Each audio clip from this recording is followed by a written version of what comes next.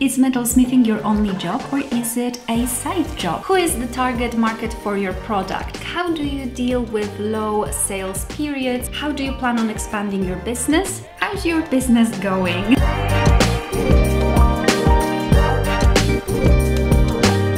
Basia, only wanted to ask, how do you deal with low sales periods?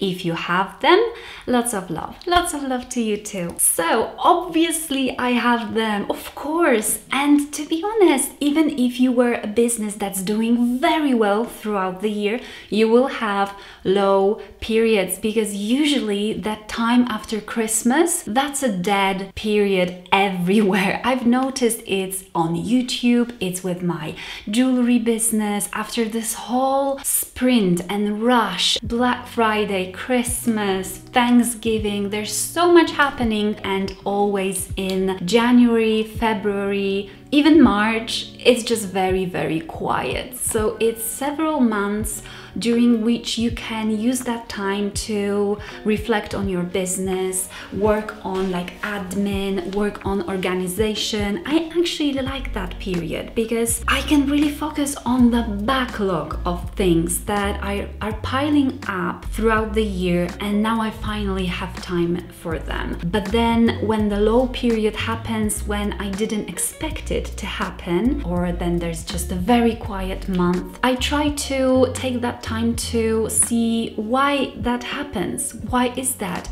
Is my target audience that I thought was my target audience, maybe it's not. Maybe I should make some changes here. Maybe I could try advertising. Maybe it's just changes in the algorithm, because I do rely a lot on social media for my jewelry to be seen. So maybe people are just not seeing my jewelry and therefore not buying.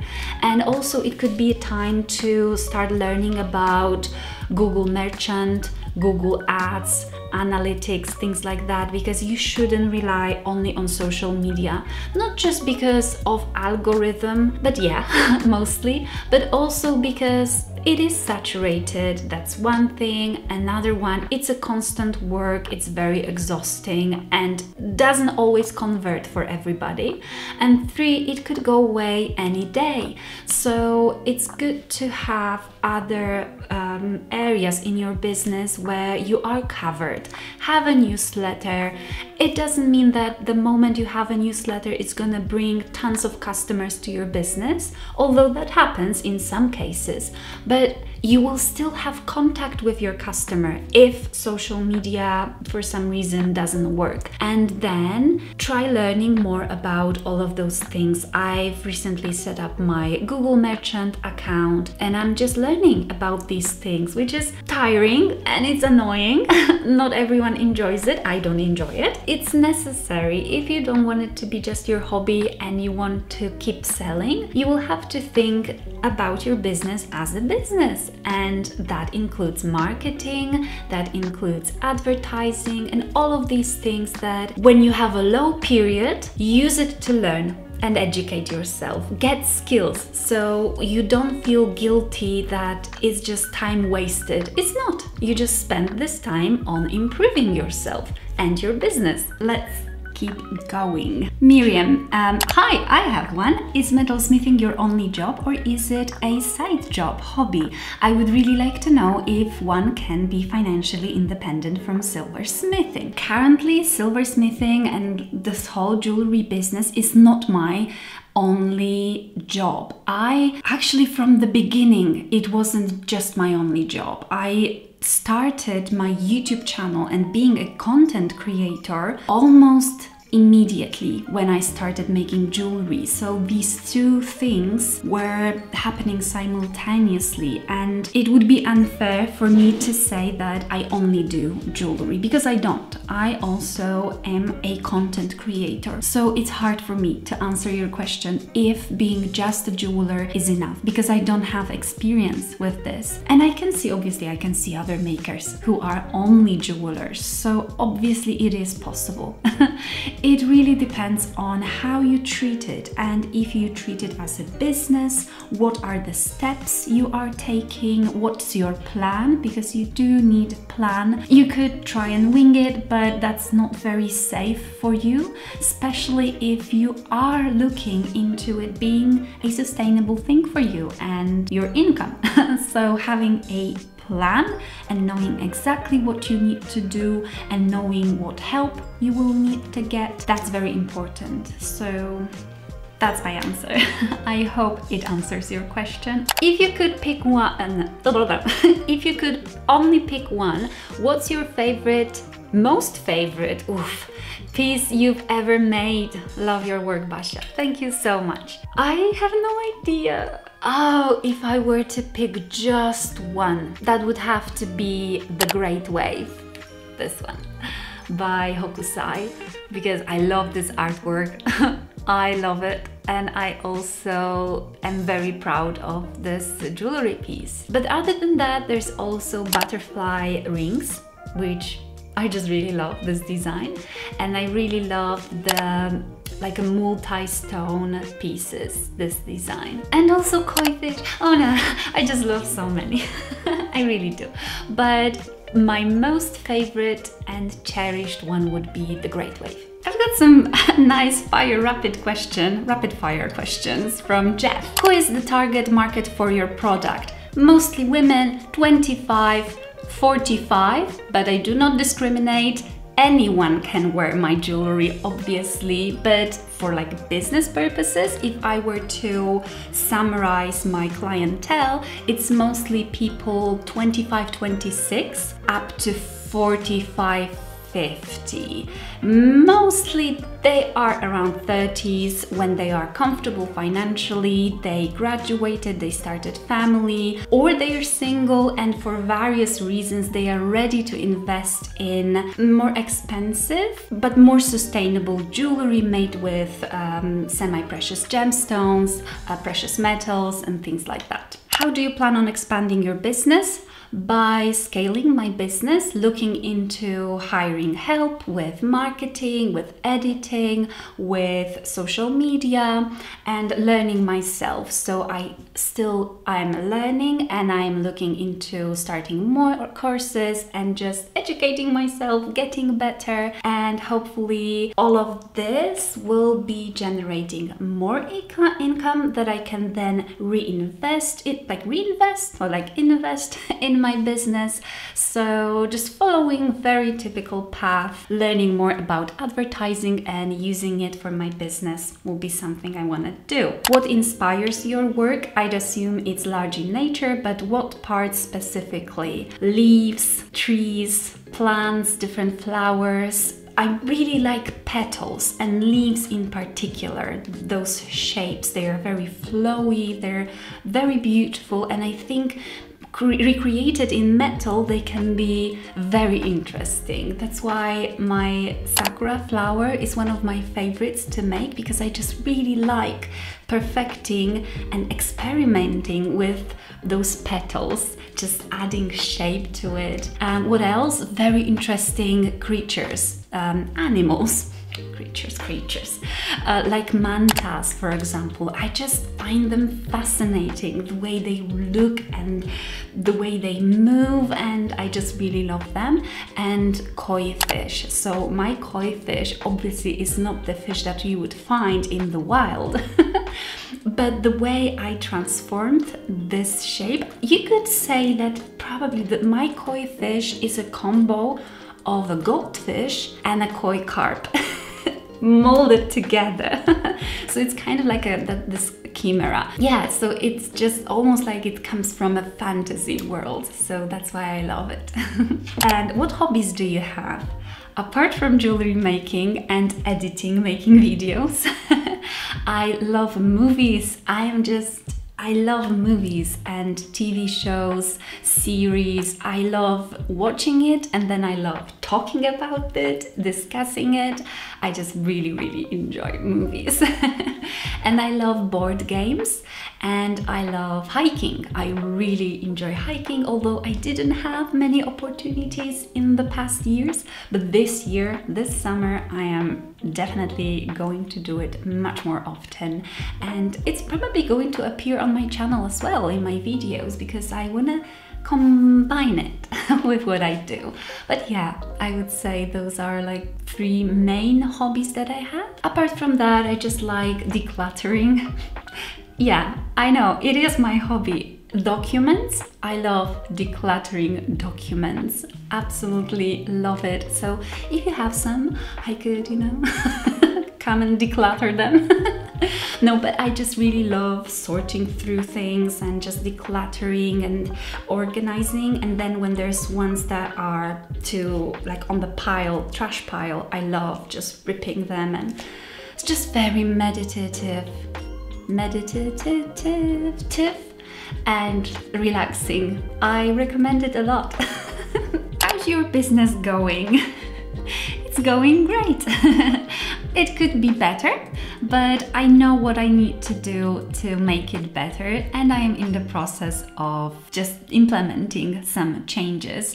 Definitely better organization, time management, getting help when you can. Getting help is amazing. And just not overworking myself. So trying to focus on less but do it better. So these are, I would say, the main things that I'm doing now. And if we want to get into nitty-gritty advertising, I really want to explore a little bit and see how that works. How would this work for my jewelry business? And having help with social media, experimenting with newsletter. These are the things, specific ones that I am doing. And with jewelry making, trying not to pressure myself too much and make what I really love to make. The mistake that I made, a very important one, I want to share that with you, is that whenever I made something in the past, and it did well, guess what I did or didn't do? Yes, I didn't continue with that. So when I look at other jewelers, I can see, especially when they have a specific style and a design, you can see on their feed, for example, on Instagram, what they are doing.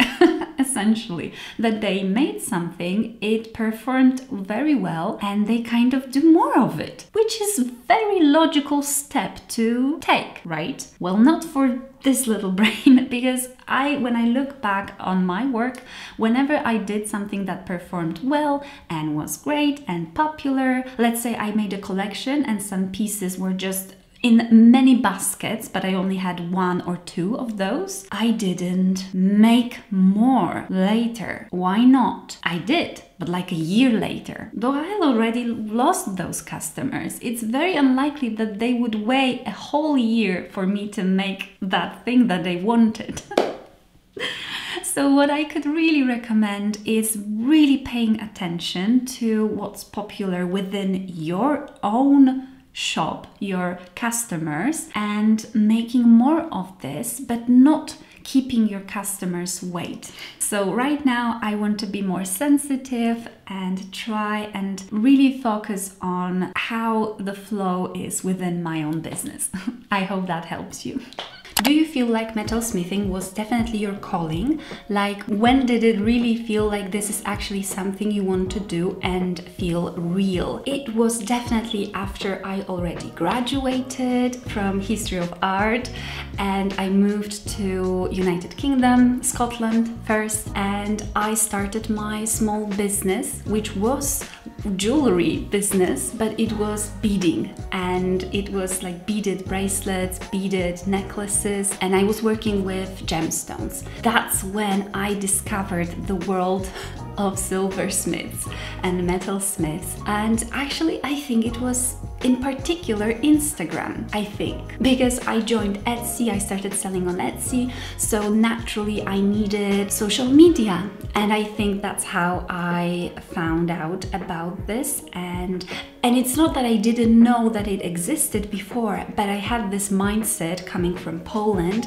that to be a professional jeweler and work with gold and silver, to be a goldsmith, you have to study it, you have to be an apprentice, and you have to go this official path, and that only then you can do it. I had no idea that you could just do it by yourself. Like in Poland it wasn't back then, because now it gets better, but back then it wasn't really a thing. I didn't know about this. So when I moved to UK, I discovered people on social media like Karen from Soliloquy Jewellery, and I saw this self-taught next to her name, and I was like, wow, okay.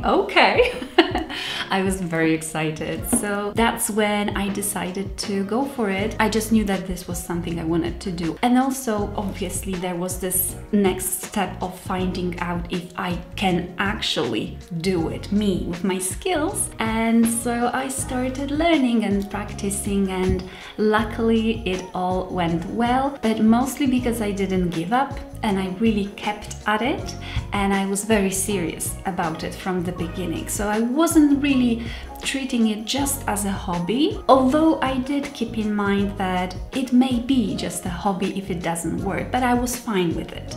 So metalsmithing for me was this thing that you do in life that you can see yourself working towards. Because I will just give you an example. For example, I really love to sing. I can sing, and I did sing a lot in my life, and I could see myself as a singer, a performer, but I could not see myself working towards it. It was always something I was dreading. I hate castings, I hate auditions.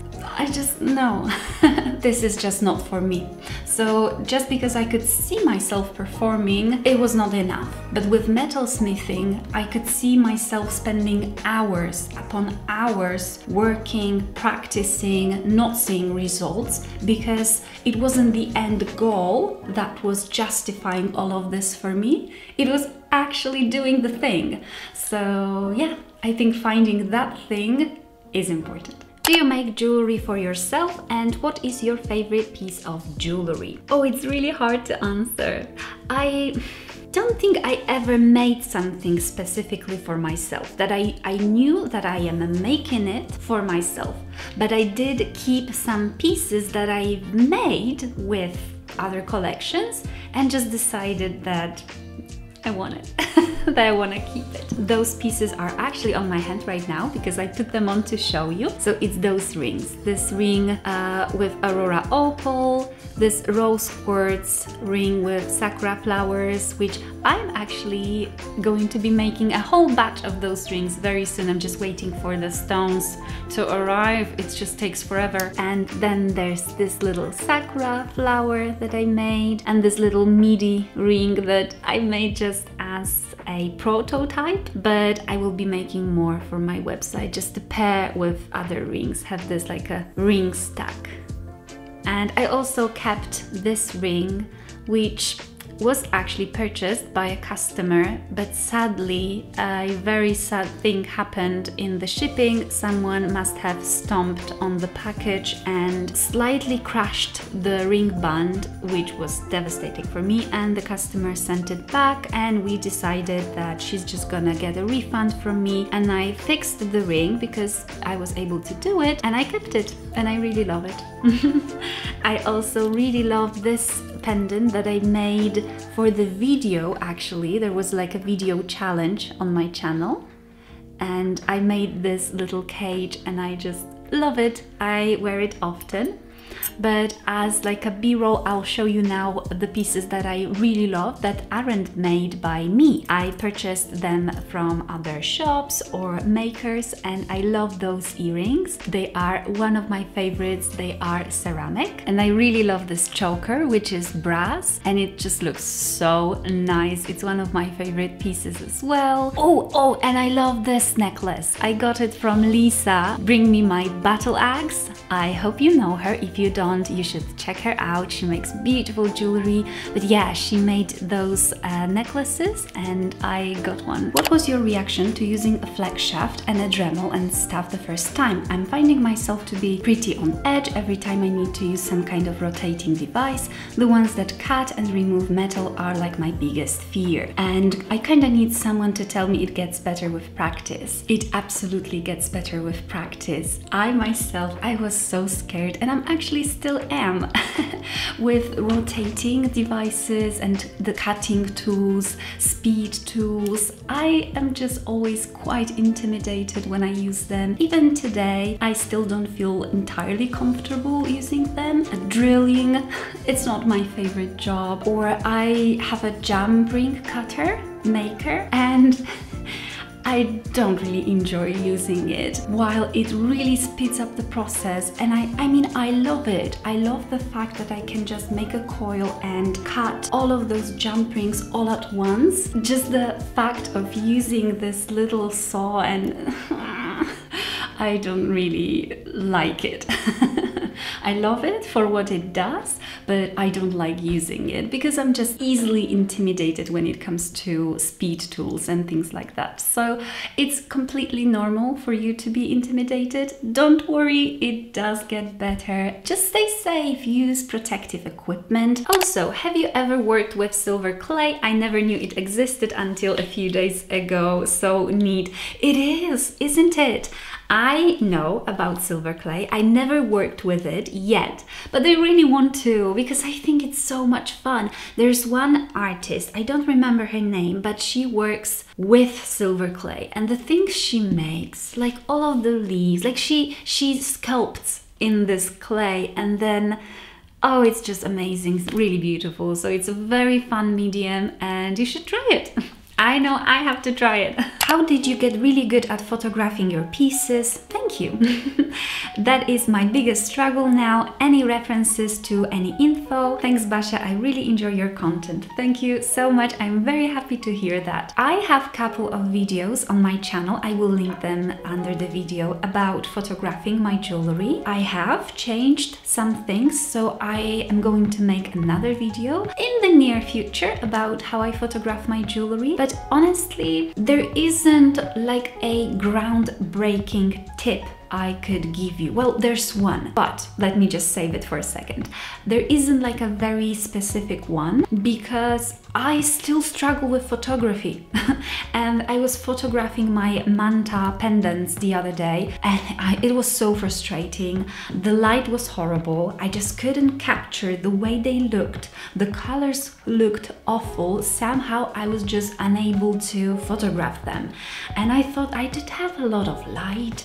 Like it wasn't very difficult with conditions, but I still wasn't able to do it. So don't worry if you struggle because you will always struggle with it. No, I mean that there's always something that can make photography difficult. The light, the conditions, but there are certain things that you can do to make it better, so check out my videos. And right now I can just give you one tip that I don't know if this will make you happy to hear it, but it is the tip that helped me tremendously. I invested in a good camera.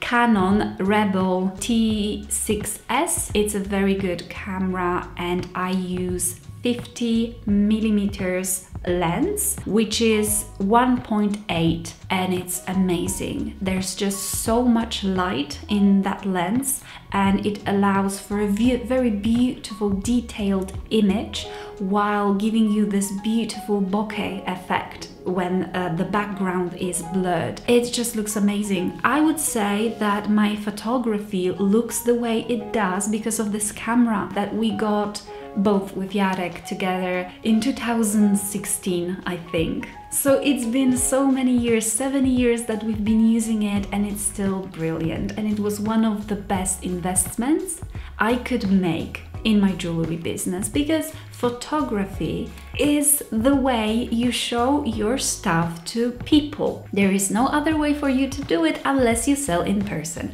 And if you don't, Just telling people you have nice stuff is not enough. You have to show it to them.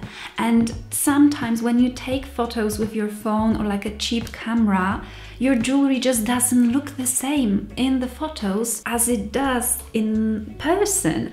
So you are shooting yourself in the foot. You're hurting yourself. So I would say if you were to invest some money somewhere, getting a camera and good lens, because that 50 millimeters is just amazing, would be my best advice for you. I hope this helps you. For more tips, like specific photography tips, check out my videos and also stay tuned because I will make another one very soon. Okay, I think that's everything for today. That's all of the questions. If I missed your question, I'm sorry. I'll try to answer like in the comments where your question was asked, because I don't want to leave you hanging. But other than that, I hope you enjoyed it. Thank you so much for watching. I will see you in the next one. Bye.